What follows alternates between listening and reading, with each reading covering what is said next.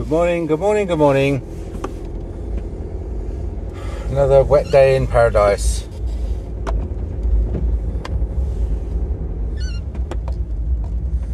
How are you? Let me just get on the road. That's it. They pulled all those trees up, burnt them all, massive great fires. Spread the ashes, spread all that lime using some sort of spreading machine. Excuse me. Oh. So, busy day today. I'm a bit early today. Had a ton of people ring over the weekend. Oh, hello.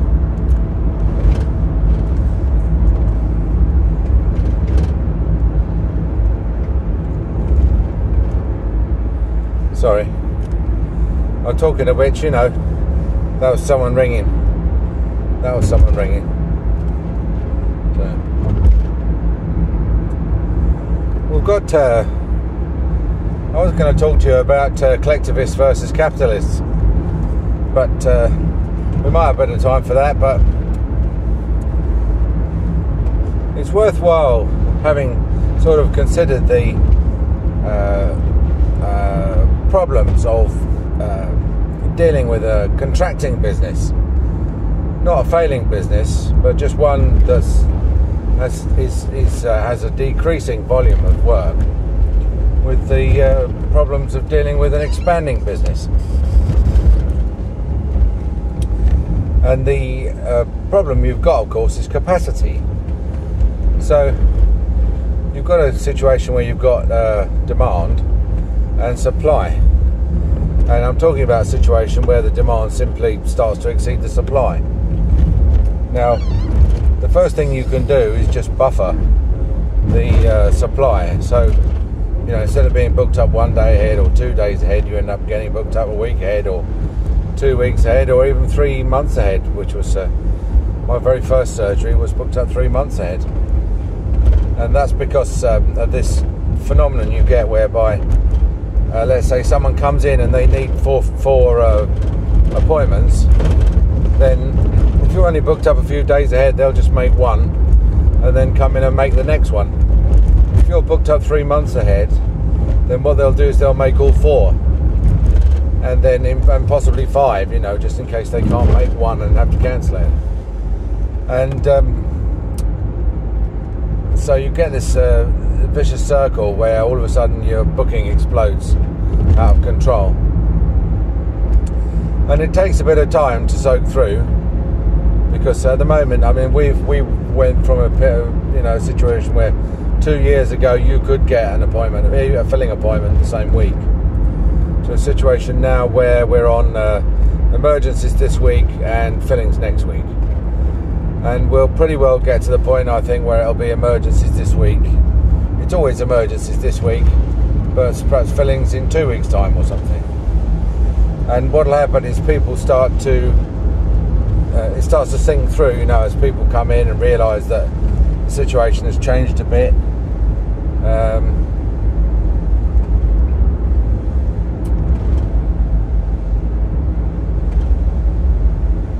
Yeah, so one of the biggest problems that we're finding is just the administration gets forgotten. Not forgotten, but, you know, remains undone. Things left in your inbox, bills get postponed, payment of bills.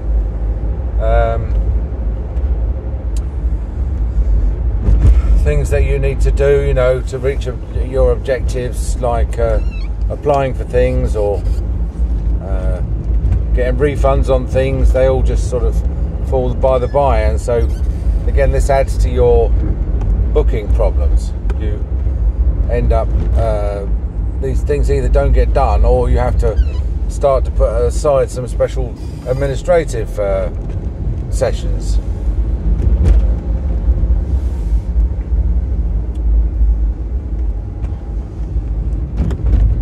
So, how do you expand capacity? Well, the problem with dentistry is that you're really only earning money while you personally are in the surgery. I know, I mean, I'm leaving aside the whole argument of opening a small chain of dental practices and having a ton of associates and stuff like that. That is a completely different kettle of fish, you know. Then if you're going to go down that road, you've then got to start looking at your expenses and how much you pay your associates and whether you can make a profit, you know, paying your associates on a fixed percentage basis or you know, surgery rental or whatever. I mean, that whole, you know, I've done all that. I did it all arguably when it was easy, when, you know, there was no work rationing in terms of workload through UDAs, and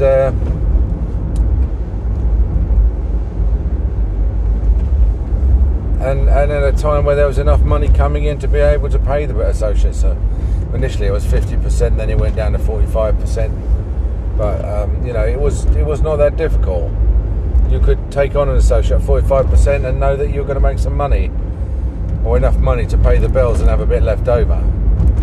Then it got to the stage where, I'd say about 2004, where you know, I was taken on as an associate by someone because he was rushed off his feet, and so he took me on, and he paid me, I think, 45% because he knew that I knew that that's what a reasonable wage would be.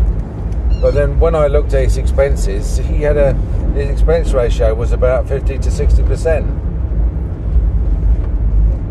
which meant that for every £100 that I grossed, £60 went on his expenses, £45 went on my wages, and that left him with minus £5 in profit. So in other words, he was paying me to work there, which then further added to his financial stress. So instead of taking me on to relieve his financial stress, taking me on aggravated his financial stress.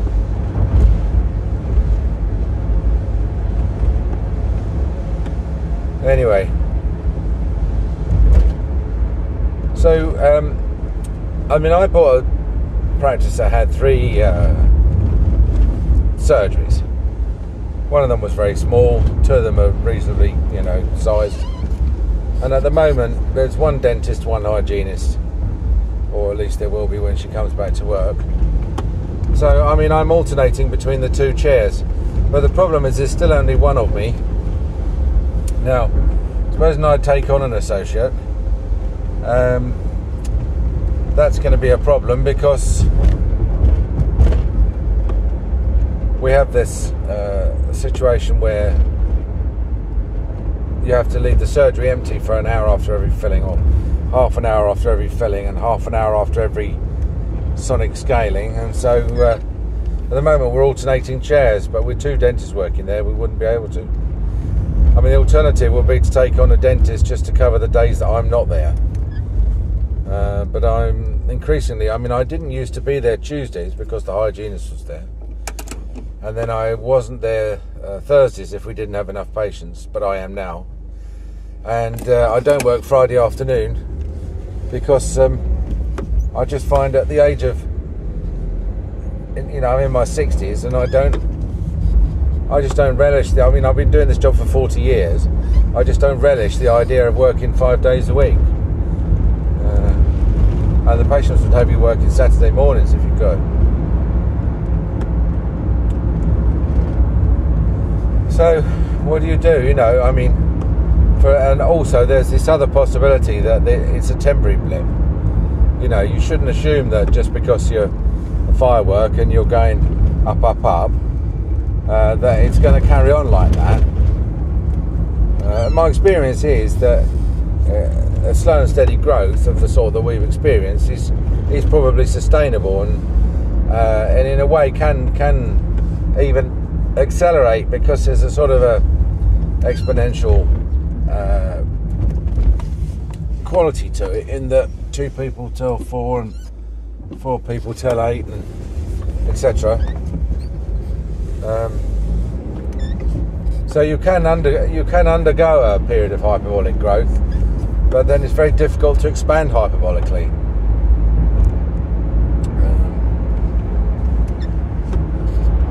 So another way that you can suppress demand is to increase fees, and any economist will tell you this, that your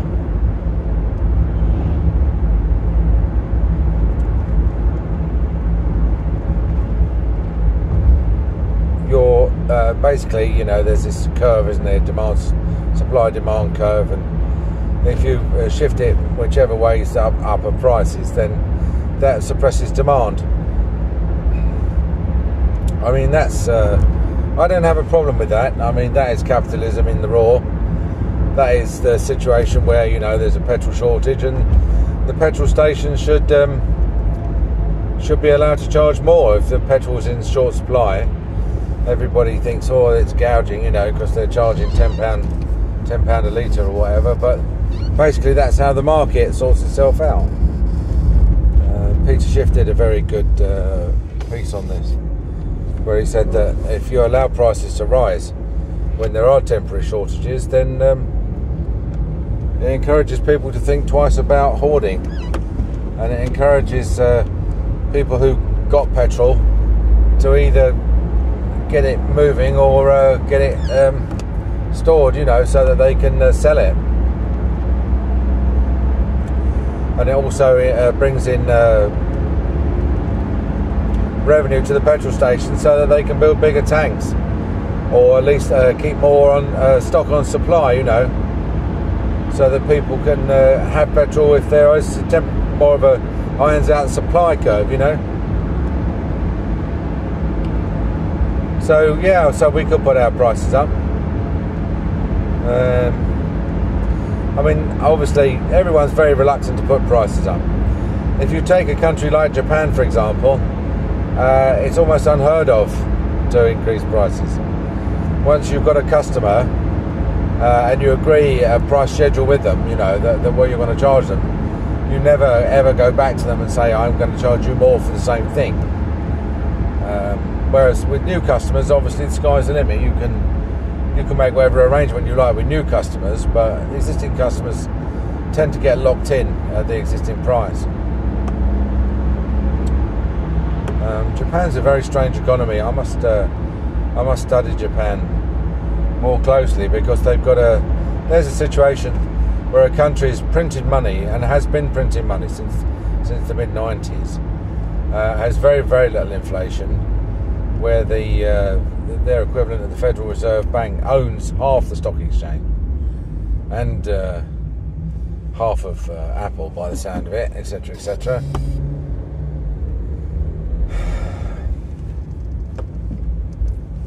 And yet the whole country carries on functioning pretty much as normal.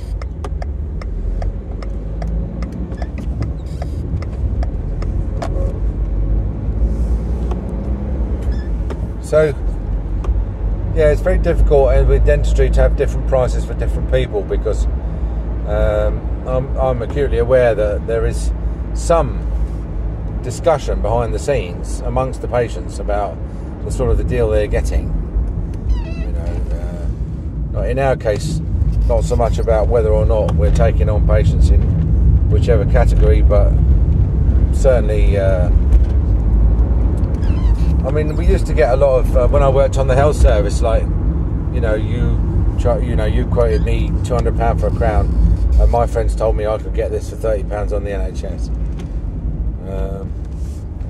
You know, to which the answer was, well, you need to go and see that person's dentist then, because you can't get it on the NHS from me.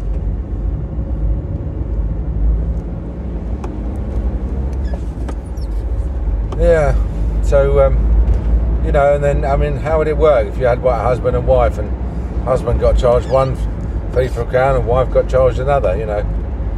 I know, you know, to a certain extent, I mean, how would they know, you know? It's a different tooth and different circumstances, different time. They might assume it's a different crown. But I don't like that sort of Our pricing structure is designed to be completely transparent. I mean, we literally, not only transparent, but simple enough to be transparent. It's not just a case of sending someone a quote. We literally include, like for example, with a checkup, we include x-rays, you know. With a root treatment, we include blocking up the access chamber with a filling. We don't charge extra for a filling. We don't charge extra for x-rays in connection with root treatments. We don't, even for an implant, it includes the crown. So you have far fewer prices, and as a result it's far simpler to understand and therefore far more transparent.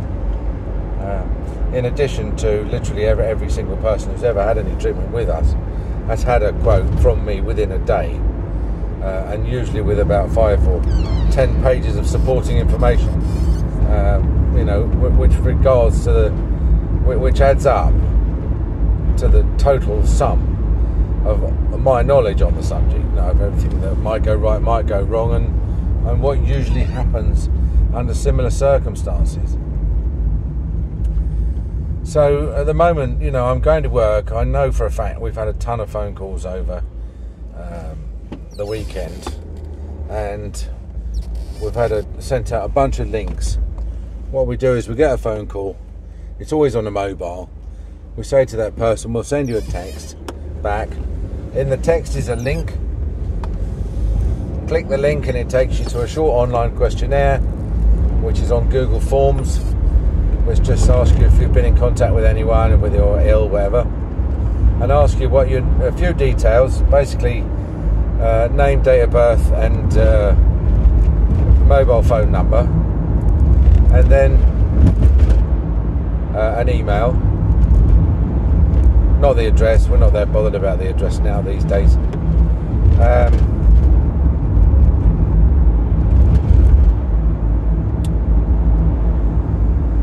Then we get like a email saying someone's added to your Google spreadsheet, and then we either make them an appointment if it's fairly straightforward, or we ring them up and ask them what the problem is, you know. This is why I'm so pleased that we've got Ellie now working for us, because honestly I think she couldn't have come a moment sooner. She was absolutely it's testing facility. This is our local COVID testing facility. Someone I know is going to get tested there at 9 o'clock this morning. We might have some further developments on that if I don't watch out. But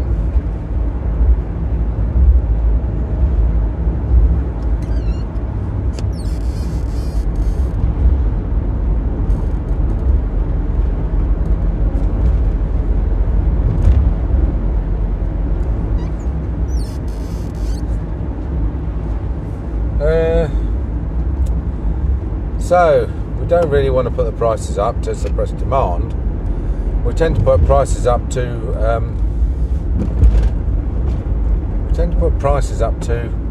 cover costs and wages. We don't put prices up to suppress demand. I think what we'll do is we'll allow ourselves to get booked up slightly further ahead, which has the dual advantages of making us feel better, because having that volume of work all booked in is good. Because our patients pay in advance, it won't make much difference, to be honest, because they only have to pay 2 days in advance. So really you've only got in hand the money that's coming in the next 2 days. So don't run away with the idea that you're going to have a ton of other people's money in your bank account that you can spend, and you can't spend it anyway, because really it is in escrow in effect. In fact, it's quite surprising that we're allowed to charge people and not have an escrow account in the same way as all solicitors do and stuff like that. But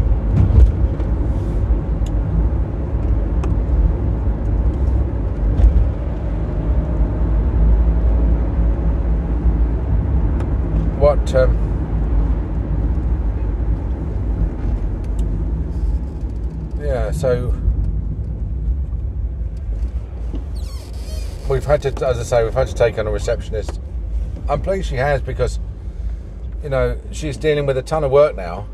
We didn't really have a ton of work before we hired her. We had an inkling that a ton of work was on its way, because things were hotting up. Today is the May 17th, which is the COVID release date for indoors. So now if you want to drink inside a pub, you can today, which is just as well, because if you look at the weather, the jet stream is so far south of us, it's over Gibraltar. So we've got this horrible series of lows coming over, one after the other. Don't do it. Let's just pull down. Oh, really? Honestly.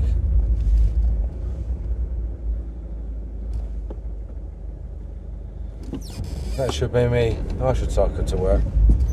I'd be fit as a butcher's dog if I cycled to work.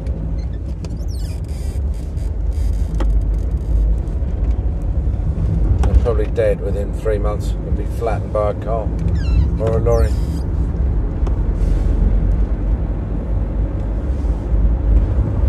Yeah, so Ellie's really going to get it in the next morning. And the trouble is, I don't think we've got enough space to fit all these emergencies in. And although we will fit them in, even if we have to stay late. So what I might have to do is ask her what the best time of the day is to put some more emergency sessions in. Possibly only on a Monday, but at the moment we have one entire hour of the day devoted to emergencies. And the other dentists in the area know this, and they send the emergency patients to us. I think it's because they think that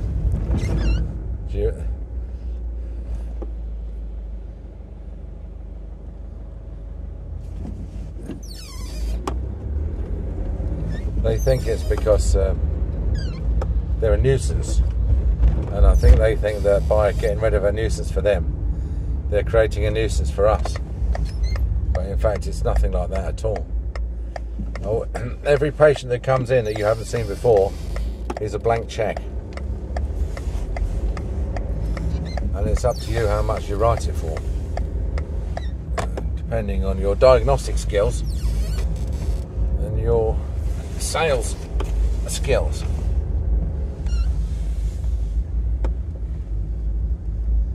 Here we go.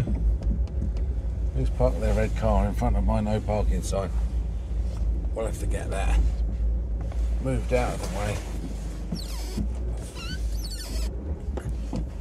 Oh.